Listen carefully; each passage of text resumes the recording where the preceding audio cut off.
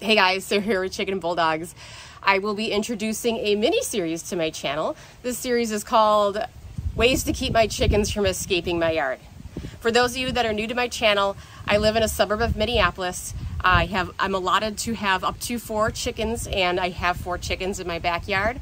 I don't have a permanent fence. I have a chicken wire fence, which is good for the most part, but lately my chickens seem hell-bent on going into my neighbor's yard, which has more tree cover, brush, and fun things to forage for.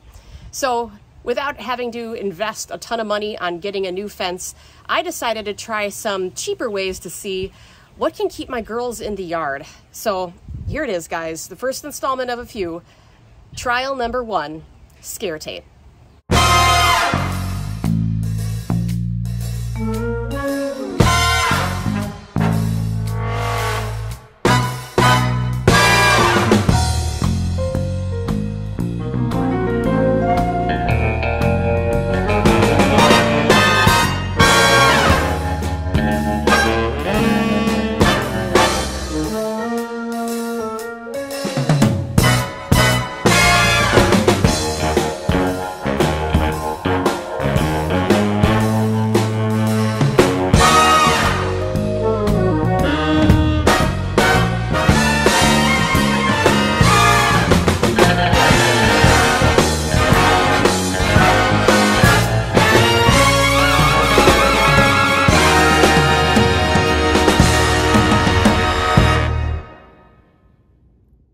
So here's the problem I've been having all this year since the snow has melted.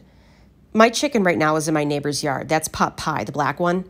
It's been constant. The north side and south side neighbors have been getting a lot of chicken visits, and it's getting pretty old. And I'm running out of eggs to gift them as apologies. So I need to figure out a permanent solution. So it's been a minute, but I finally got up to the hardware store to buy some of this flash tape. This is basically Mylar ribbon, and it's supposed to scare birds and other critters away. I'm going to string this over the top of our chicken wire fence, and hopefully this will keep our girls from venturing into our neighbor's yard and overstaying their welcome. All right, so as you can see, I did already start one roll. Hi, baby girl. Look how big she's getting, you guys. And it's kind of just draping here, and I kind of want it to be loose. I want it to like flap in the wind and supposedly scare the birds, which is what the scare tape is. So I'm going to start on roll number 2. All right, so now I got it to the corner. Yes, you stop destroying my yard. She just digs holes when nobody pays attention to her. So now I got this kind of wrapped around here, and I'm going to kind of continue this around the perimeter of the yard. I bought 4 rolls. They're 50 feet long each. Hopefully this is enough. This is where they like to take their dirt baths now. Our puppy was digging in it and made quite a huge hole. Quite a huge hole. Yeah, Sterling, I'm looking at you. Okay. And this is where the quality of film starts to take a nosedive here as my puppy decides that she's going to try to bite my phone out of my daughter's hands. And God looked at Sarah and said, "This is your life now." All right, so I got a lot left over. I'm going to call this good for now. I just did the areas where they tend to sneak over the most.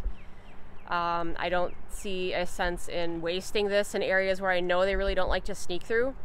So 1 or 2 things is going to happen. Either this isn't going to completely work at all and they won't register this as anything scary, or this may keep them in the yard, or they may summon the courage to find a new escape route, and hopefully I'll be able to see that. But I found a hole where they can sneak through. Follow me. Okay.